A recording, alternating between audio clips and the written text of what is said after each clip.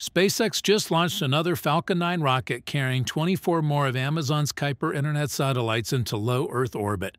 This marked the fourth deployment, bringing Amazon's growing constellation to 102 satellites. The retail giant is building out Project Kuiper so it can provide satellite broadband service to its millions of customers. The company is pushing forward to meet a regulatory deadline that requires half of its satellites to be launched by July 2026. Watch the launch right here. 0. Attach full power and liftoff. Go Kuiper, go Falcon.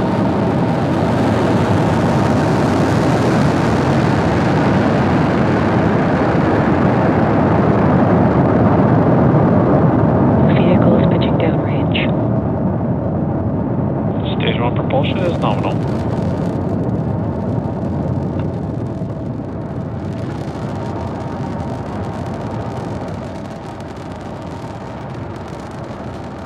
At T+30 seconds and counting, Falcon 9 has successfully lifted off from Space Launch Complex 40 at Cape Canaveral Space Force Station. In just a few seconds, we'll throttle the engines down in preparation for max Q, a period of maximum aerodynamic pressure. This is a critical moment during flight because the combined stresses caused by Falcon 9 accelerating through the atmosphere and the ambient static pressure are at their greatest. Falcon 9 is supersonic.